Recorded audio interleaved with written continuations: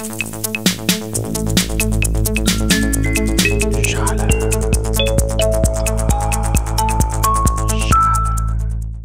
ir ponai, labai džiaugiuosi, kad šiandien su mumis Žaliuoju dėl podcast'e turim labai gerą mano draugę iš Amerikos, Meghan Rutigliano, kuri buvo atsakinga labai ilgą laiką už Burning Man bendruomenės formavimą ir puoselėjimą visam pasaulyje. Ji šiandien su mumis kalbės apie bendruomeniškumą, apie piliečių įsitraukimą į politinius procesus. Ir kadangi mes esam žali iš prigimties ir mes tikim, kad piliečių įsitraukimas yra vienas svarbiausių žalios filosofijos aspektus, aš labai tikiu, kad Meghan yra vienas iš tų žmonių, kurie geriausiai gali mums apie tai papasakoti. Megs, I am so delighted to have you on our podcast today. It's so mutual, and I have a question for you. Shoot. Kaip tau sekasi? You look sexy as well. It's cool. Wow. You know, the Lithuanian language travels well. I do remember just a little bit of Lithuanian, and how I would say bye to my friends would be iki pasimatymo. Yeah, but you say it so nicely. You know, the funny thing is that sounds all like Lithuanian, but you have Italian heritage, is that right? Yeah, Italian and Irish. So like for Italians and Latin Americans, pronouncing Lithuanian is much easier than for say the Irish or the Americans, just because of the phonetics. Yeah, they're very good for it. All right. Well, so thank you so much for inviting me to chat with you. This is such a cool way to start my day. I'm just delighted to hear more about what you're up to. It's lovely. Sister, I'm happy. I'm really happy you found the time. I mean, I'd like to tell everybody who's listening to us now that Megs is a person who is amazing at holding space and as a performer who likes to bring people together. I think that you, better than anyone, understand that a community is an exceptional state of togetherness. It's creating a space where everybody's heard and where everybody finds a voice. And I've told many of my friends that, you know, if you think I'm good, you should check out Megs and the way that she holds a space and she makes everybody feel at home amongst people that they've maybe never even met. And so one of the first things I wanted to ask you about was, how do you make people feel at home in a community? What are the preconditions necessary for that magical state of togetherness to occur? I would just really try to get to know who the community members were in advance, so that when they came, I could greet them and make sure that I was helping to introduce them to one another. It's also good if in advance people have a sense of how long something's going to be, why they're there. So I would always try to send some information to kind of get them oriented to the themes or to what the format would be if it was conversational, and then the next day would be the opening. So yeah, but being silly and being able to greet people by name, I think is really important as an organizer. I mean, yeah, it acknowledges the importance of a human being, that you remember their name or you know their name. It really makes them feel special. And silliness is really good because it demonstrates that you can be vulnerable in that space, that people can relax and they can put their guard down, right? Yeah. Now, talking about community building, specifically community building, previously you had mentioned that one of the important things when building a community is common values, a common set of values. In Burning Man, it was the 10 principles where people knew that there was something that they could expect from a space, correct? Yeah. And you'd also briefly mentioned that it's very important for people to be able to step into that space and to be able to participate in that space. Would you like to elaborate more on that or tell us more about what other preconditions are necessary for a proper, vibrant community? Oh, absolutely. So I definitely think having a common set of values that are accessible and not too intense. Like, I think it's important that you can agree on a certain way that you want to interact, and also what you're striving for. We believe that our community, in the case of Burning Man, would be radically inclusive. We would welcome the stranger and turn them into a friend. It would be a space for people to participate. And the Burning Man 10 principles really were foundational for people feeling like, okay, those are some things that I can agree on, even as an independent thinker. So how do you make people that are usually following their own, marching to the beat of their own drum, feel like part of a collective. And I think you have the capacity to do that with this Green Party, because I mean, you can appeal to people's sense of what's right and wrong, and also make it fun and entertaining, and a space for them to get to share what they're excited about, and then also what's difficult for them, and give them a chance to get some advice.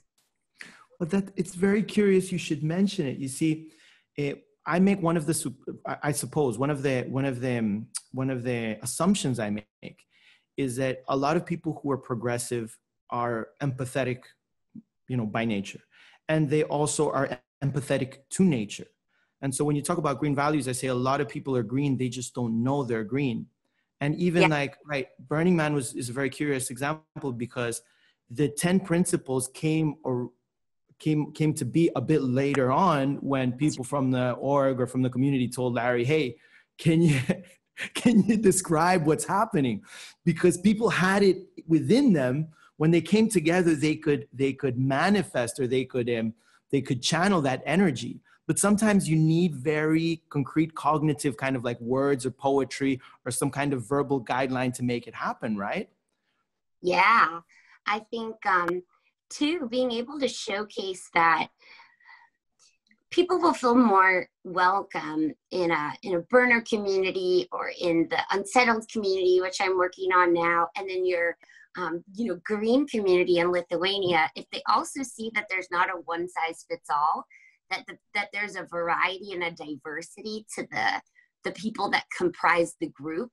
So when you have opportunities to showcase different voices and also divergent examples of the principles or of the values in action, that's also really good, because it gives people more options to see what they align with, even within a common sense of alignment.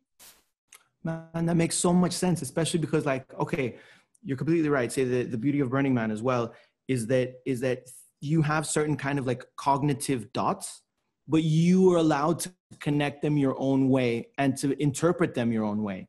And so with the Greens also, it's very curious, because a lot of people think that political philosophy should be very much top down. You're going to pick a strong leader, somebody who's going to say, this is what we're going to do. But when you want people to get engaged, they have to see themselves in a vision. They have to see themselves in a culture. They have to see themselves in that whole framework, right? So for me, also, I think that's important. But let me ask you, in your community, your new community right now in Unsettled, how are you bringing that in? What's the state of that community, and where are you trying to transport it to? So I lost you for just a minute. So will you just ask me that question one more time? Sure. You're working on a new community. And I believe that vibrant communities are about creating just enough space for people to see themselves in them. A vision which is not so defined that you can still improvise your own or find yourself within that vision, right? So you're coming into a new thing, Unsettled, and you're bringing something in. So where do you want to transport that community to? Well, it's the first experiment for me is going to be, how weird can I be? Because I've already started to think about the guests that I want to bring into some of the topics. And I'm like, I'm going to bring some psychedelic San Francisco clowns. Let's see what the group thinks about. But it's also a lot of community organizing is about being able to recognize people's talents and then asking them to lead things. Because to your point that you were making earlier about a lot of the time people think that there needs to be a strong leader and that things are top down, a really effective leader of a kind of zany and independent thinking, group who want to be united in community. A big role of the facilitator is to recognize people's talents and potential contributions, and then help them see where they can make a contribution where they didn't necessarily already see it. Right. So if you see that someone, Jurgis, is really active on the email lists or on Slack, and they're helping to give people answers, you might say, wow, can you help be like our, information czar? Empowering individuals, right? Yeah, and So asking them to do things that they didn't necessarily see that they could do. So there were a lot of people I would ask to speak at those conferences who didn't ever think of themselves as a speaker. And then with the Unsettled group, I'm going to be reaching out to people on a personal level and saying, hey, Dennis, will you lead a session on how to stay organized? Because you're the most organized guy in our community. So figuring out ways to empower contributions people are naturally making. And it's fun to give titles, especially if they're silly. So like, you know, the czar of music eclecticness. Like there's just cute things that you can do to make people feel like they're key contributors. I love the playfulness aspect. I mean, because people forget that play is one of the most important, or one of the most one of the best spaces. A playful space is a space where we can grow, right? It's a space where things are exciting enough so we don't get bored, but where we feel safe enough to experiment. And people forget that a lot of children actually develop a lot of their cognitive and social abilities through play, right? Knowing that they're in that space where they can say something and there won't be fatal repercussions. But we've forgotten as adults that kind of importance, you know, that for someone to give us that space. And I like to do that through music. And curiously, you're so great at that. You're such a talent. I mean, you are just incredible. So when you're doing your organizing with the Green Party in Lithuania, are you performing too and having them participate with you? Well, that's the thing. I haven't gone on to that. For me, initially, the whole idea was, if you find enough people, my assumption is that there is enough people who are naturally green in their heart, right? And if you talk to them, if you empower them, if you hear them out, if you let them feel that they can be a part of the community, then they will feel that that's something they want to be a part of. And the second thing I'm aspiring for, I'm really hoping that we can get it done before the elections, is to have a community platform, a digital platform where you can articulate opinions, where you can sign petitions, where you can do gatherings, where you can like really, really get community action and civic action organized and somehow through that kind of digital space. So that's something I'm aspiring for. I personally believe very much in the playfulness, and as you know, I shared these elements with you earlier. It's like they're so good. I help people understand playfulness. So this is nonviolence, right? As I mentioned, and this is social justice, because you know you have to have a big heart if you expect to get privilege. If you want rights and privileges, you also have to understand that there's something you have to contribute to the community. This one is for sustainable development, and this one is for. This. Yeah, but so the idea is that you make people, even a child, help them understand what we're talking about. And so we're going to move on to that at some point. But for me, it's kind of tricky because, you know, people think that political is bad. And I think that there's kind of like two myths. The first is that all politics is dirty, and that all politics is really boring and difficult. And even like through the Burning Man prism, you realize that even though people say that this is completely apolitical, if you get civic engagement going, if you make a communal effort, if you work along the lines of something which goes beyond money, which is decommodification, those are very, very political decisions you're making. Yeah, they are. And I think it's important to distinguish between political and partisan. It's important to activate people and talent and resources in support of your values. And I don't think that there's something about that we should be scared of. And so if your community there and the community that you're growing can agree that social justice is of high importance, renewable energy is of high importance, having values and tenets that bring you together and that you can activate other people around, I think that's great. I think that endorsing things that are harmful, that's like something that you don't want to do. So it really depends on the perspective, but this time more than ever has really shook me, and that it is important for creatives like us to be in the public arena and making our voices heard, because we don't really get a second chance at helping to save the planet, and also making sure that we don't go back to systems that are hierarchical and don't have the common interest of the people in mind. But that's so, I mean, I think we're all agreed on that. It's this kind of activism is necessary now. Participative involvement is something that the world needs. Is like, and especially from the activists and the dreamers who've been on the sidelines the whole time saying, hey, we need change, we need radical change, something needs to happen. And now, especially after COVID, I feel that it's like this big opportunity to step in. And if you look at the United States landscape, all the craziness that's happening there, I wanted to ask you, isn't it difficult in this kind of like crazy bipartisan environment to have a constructive conversation and actually build bridges? I mean, A, is it difficult? B, how do you go about to kind of disarm that situation?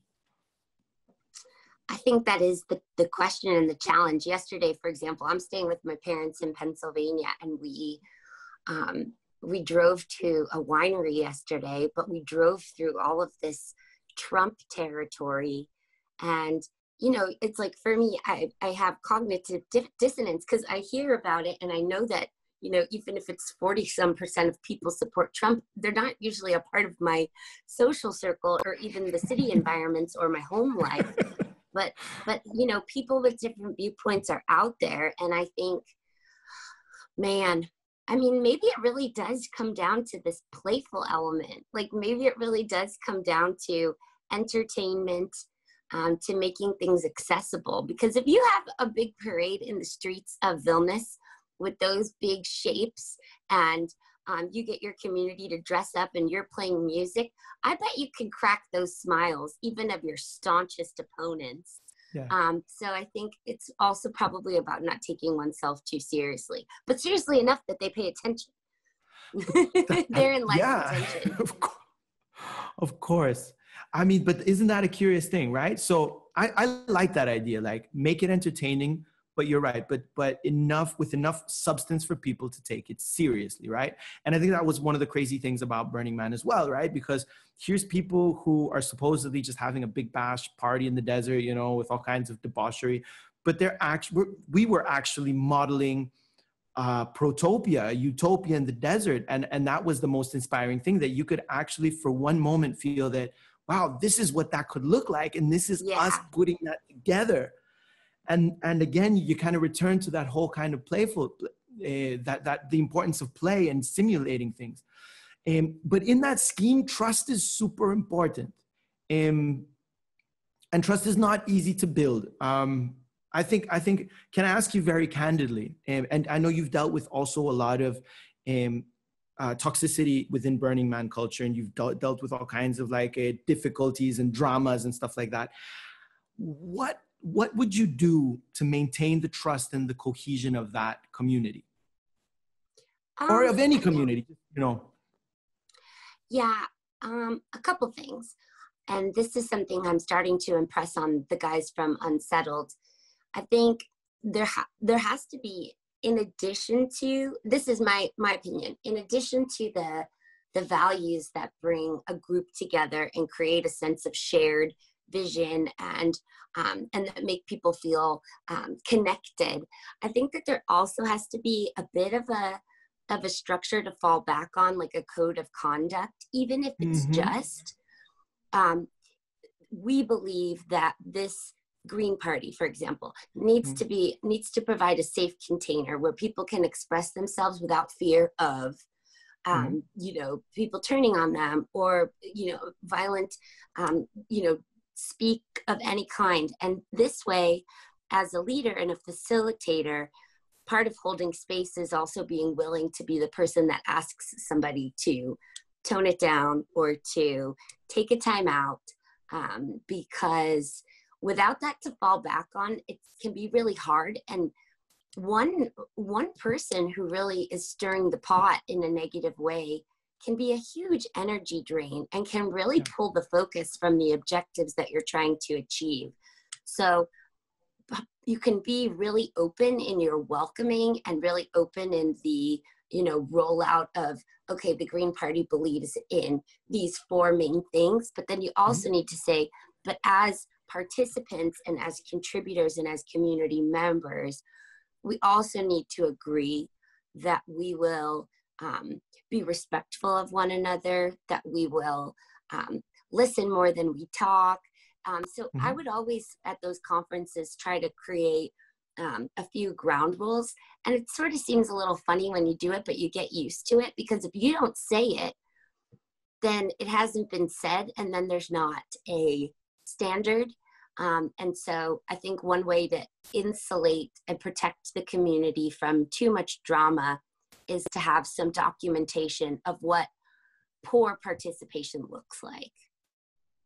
That's super interesting, right? So you have shared values, you have participation, and then you also need kind of like a code of conduct, something to keep just enough of a framework, right? Just so you have guidelines, well, not even guidelines, just kind of like certain, I think beyond guidelines, they're kind of like key behaviors where people know what to expect, right? Yes.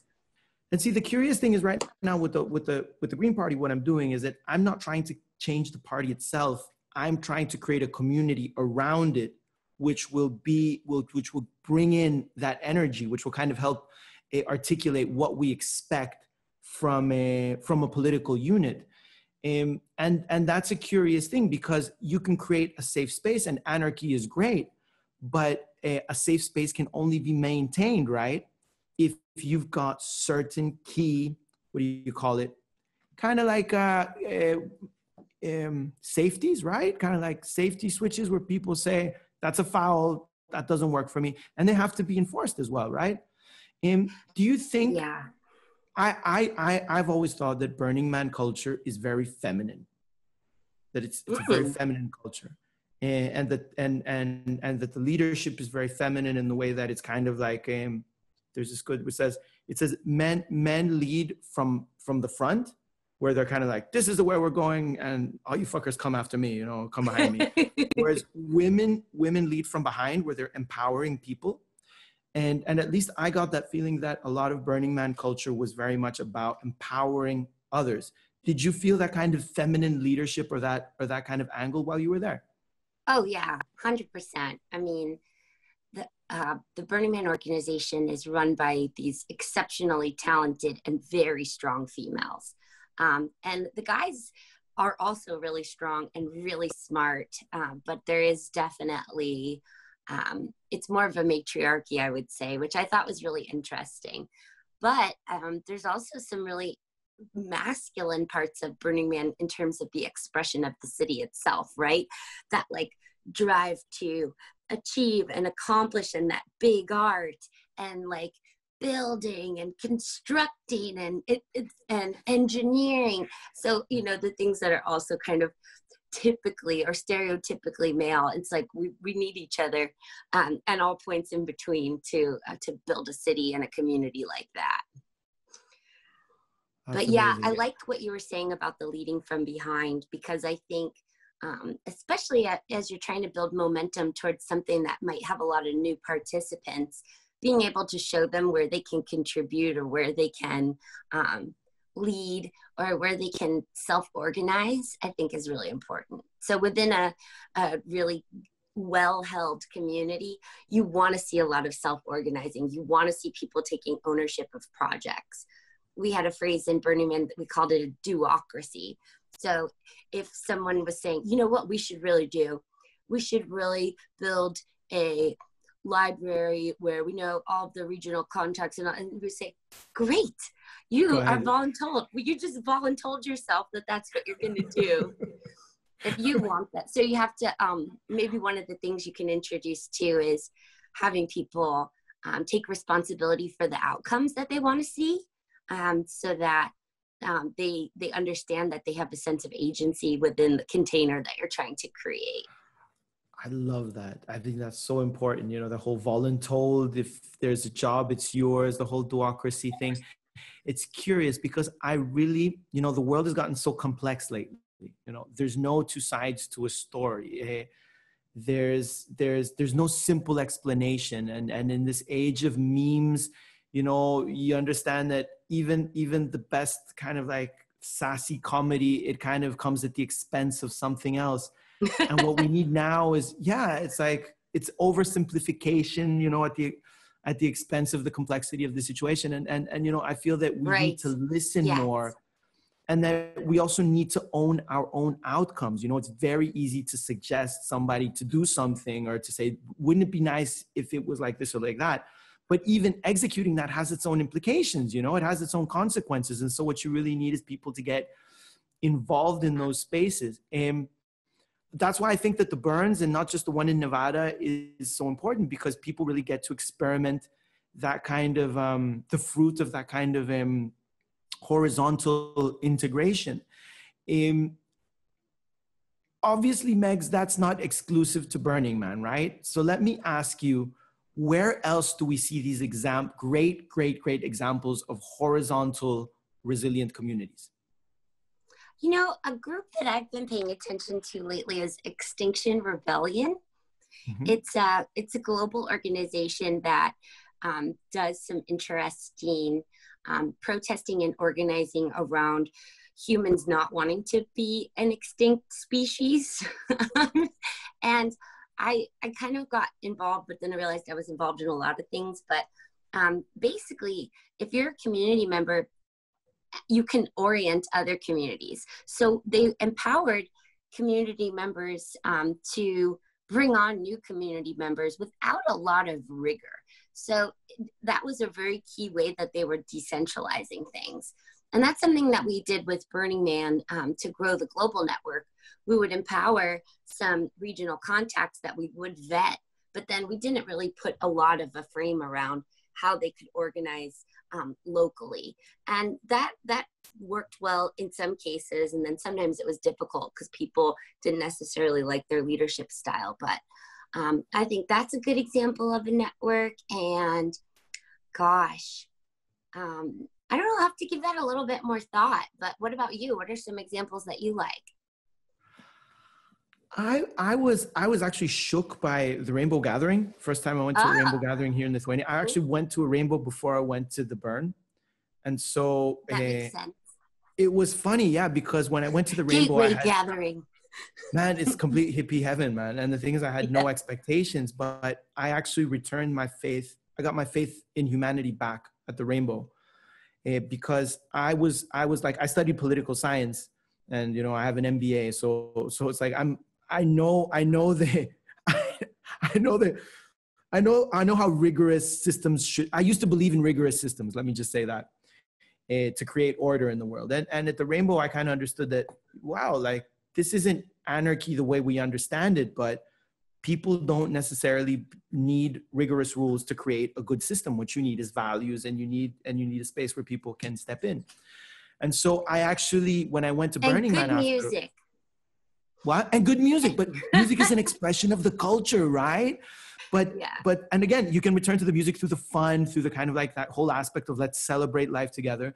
And so why I also fell completely in love with Burning Man is because that was kind of like a Rainbow thing, but it scaled so nicely, right? And it was kind of like, it wasn't anachronistic in the way that Rainbow was very tribal. I felt the Burning Man was tribal in a more contemporary way, where we had modern culture and modern creativity expressing itself vibrantly in that medium.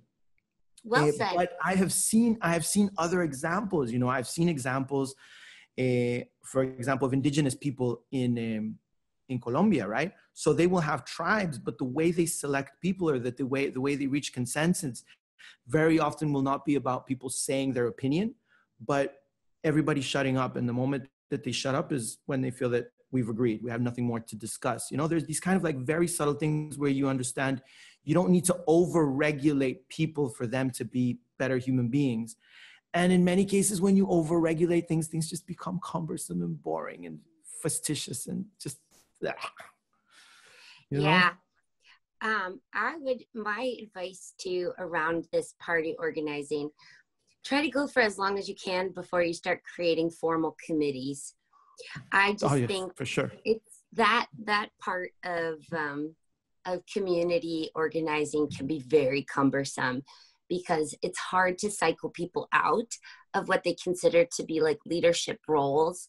So keeping it more, I'm really leaning more towards the flat organizing model, and that if people have a very clear sense of their responsibilities and their goals and they're trusted to achieve them, that they're going to be more effective in most cases. So what I was so excited about when I joined the Unsettled team just recently, just a month ago, is like, I have a boss, but he was like, I'm kind of your boss, but you're really your own boss. So, you know, we have to write our goals so that we can share them with one another, but there's just an accountability that comes with us being our own agents. And I wonder if there's a way that within the party that you're organizing, you can create a space wherein people are supported by the community to execute on the objectives that they feel are important, but they are responsible for owning and managing their time according to that. And if something fizzles out and then someone stronger who just has more time or more contacts or whatever it is, less, you know, drama, can organize it and build on their good work, then that's great. But I think that sometimes committee structures are where good ideas go to die. They bore the fuck out of me. Yeah. So that's one thing that I can't do it. I mean, and actually it's funny because I during these whole podcasts, we hadn't actually mentioned the party as much. I was just talking about the community, and very deep inside, one of my feelings is that, like, I'm working with the party to renew it and make it more 21st century. But I think that the renewal you need is not at a party level, it's at a community level. And again, a lot of the policy, the good policy, it's done through communication, through people talking, through people engaging processes. And even, to be very honest, as a person who believes less and less by the day in the top-down approach to solving problems, I really see this, that community empowerment is the key, and then having the party as the tool to express that political will or aggregate that kind of political opinion. So for me, a party is more of a tool, whereas what you really need is a community. And the funny thing is that, yeah, and it's strange because many people will say, oh, that's really an anarchic way of looking at stuff. And it's like, but the funny thing is like, man, I've been talking to educators. I've been talking to climate change specialists. I've been talking to all kinds of really interesting people. And what everybody's saying is that you don't need change. You don't need to build new schools. You don't need to like, you don't need brick and mortar change. You don't need to focus so much on the CO2 emissions. What you really need to focus on is on a shift in the mind and in the heart. You need to elevate conscientiousness, because the moment that people become more conscientious, they start to make better decisions. And the moment that they start taking better decisions, the change comes on its own. And so that's why I believe, like, for me, you know, and I'm so sad that the burn's not going to happen this year. Me too. Because for me, going to the burn, it kind of like resets my social settings. I start believing in humanity again, and I start believing in human goodness, because I see that, wow, these people aren't doing it for the money. Wow, these people aren't doing it because somebody told them to. Wow, these people aren't doing it because they're trying to impress somebody. They're doing it from the goodness of their heart. And so when you enter that system, you actually feel that you elevate yourself. And so for me, that's the power of community. Yeah, and I think so I think that you're just such a light. I think that it's good to have a place for you to recharge. And I will really miss the burn this year, and really also for the family reunion aspect of it and getting to see all of our people. But tell me about some of the folks in Lithuania. Like, how are things going? What activities is the community around the Green Party? Like, what are you guys up to? Well, concretely with the Green Party, I mean, what I feel is that we are just disconnected from nature, right? And that is the main issue, is that we have completely forgotten that we have a relationship with nature, and that we should be together with it, and that we're not separate from nature, right? You know, there's a really good quote by Terence McKenna, where he was saying that the only reason that we've allowed ourselves to behave the way we do with the world, with Mother Earth, is by believing she's inanimate, that she's not alive. And second, that we're separate. Yeah, because if she's inanimate, you can cut her open, you can open her up, and you don't feel the pain, right? It's like if I was peeing on somebody, kind of like saying, but that's like peeing in a river, like saying, or what, through the whole scientific thing is like where you take apart science brutally, or you're dissecting mice and you really don't care for their well-being. It's like only believing that we are separate from nature and that nature is inanimate is the only thing that allowed us to be such assholes with nature. And so for me, that's the first place we need to change.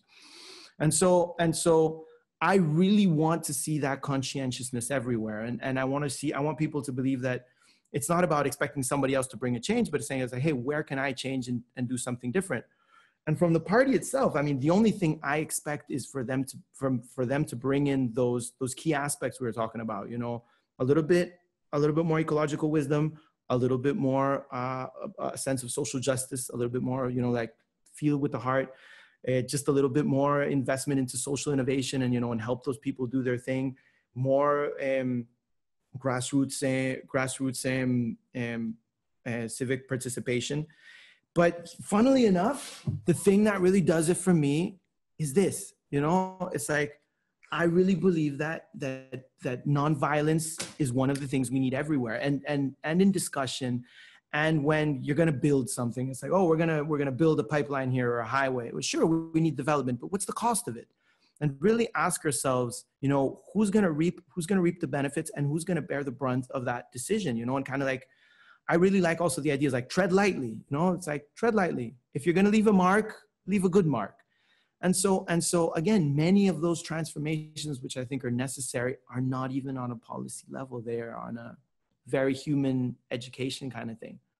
Yeah, but that's boring. All right. Sister, I want to check Facebook really quick and see, because I'm pretty sure we have friends watching us. And I want to see if we have any questions from them and see what they want to ask us. But so tell me something. How is the community? Are you still in touch with the Burning Man community? How are they doing?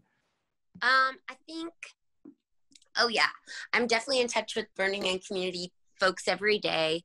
I think that people are sad to not be able to gather as much, but I've noticed a lot of people moving towards having smaller campouts where they're practicing social distancing, but you can still have fun together.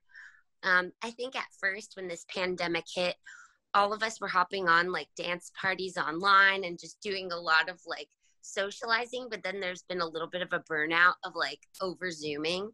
But I also think that people are also taking this time to spend time with family. At least I am. I think that there's this thing with burners where we're super achievers and super doers and super resource intensive about our participation in community events. And I feel like in some ways this is giving everybody a little bit of a chance to recharge. Yeah, I agree. And I really look forward to when we can have another Nowhere and have another European Leadership Summit and actually like hug each other without masks. I don't know when that's going to happen. My president is certainly not, or the president of the United States, I won't even call him my president, certainly not doing anything to help that. But yeah, I'm looking forward to being able to gather and like break bread with everybody again. It's important. The human contact is important. If God helps us and we don't have another lockdown or a second wave here in Lithuania, we're looking forward to doing the Amber burn here. Oh, great. And so I'd like to close this beautiful conversation with a question, because you've worked with all those regional burns and you've seen them scale, grow, you've seen some flourish, you've seen others flourish less. We've grown almost doubled in size this year. We're up to 777 attendees and everything is sold out and we're already. What advice do you have for communities that need to scale? Because everybody now likes to talk about scalable technology and, scalable schemes. Growth, real. If you want to grow a community for real, how do you grow it? I really think that the participants need to understand that just because they're buying a ticket for something doesn't mean that someone else has to work for them. So really instilling in people the importance of volunteering, the importance of covering shifts, the importance of kind of caring for the community.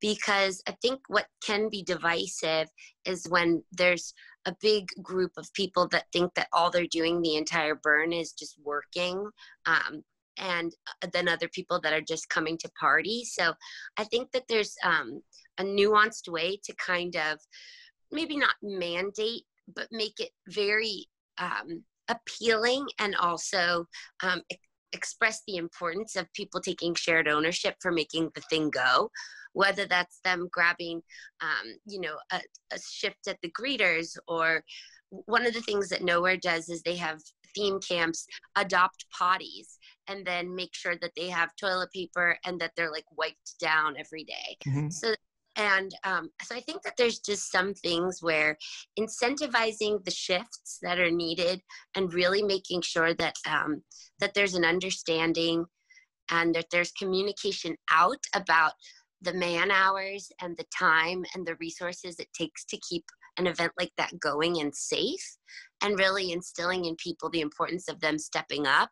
I think that that's really important to the scalability. So there's like this whole issue of education, of people kind of having a sense of the culture before they enter the space, right? Yeah, I've worked with the culture, like promoting the culture here in Lithuania.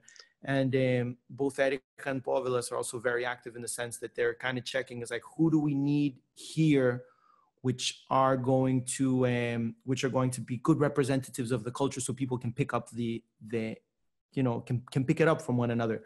I think there was even this whole thing about maybe 2 years ago, because there's a Burning Man census, right? So people, there's this whole thing where there's questions asked and you find out who's been attending the burn. And one of the curious things about the Burning Man census is that somebody said that you need about 50% or like 40% of old timers, of like previous people at the burn, for the culture to actually replicate. And if you have too many new people, then the culture starts to break down, because you don't have enough people kind of like passing on, you don't have people passing on that kind of goodness or that programming from the source. Yeah, I think scaling, fairly slowly is important, but a really good group for you to engage next maybe is real. So you got people that can really put up a shade structure, like no problem, and know how to make meals for 200 people. But I think they did a really nice job of scaling and making sure that people understood the value of civic responsibility.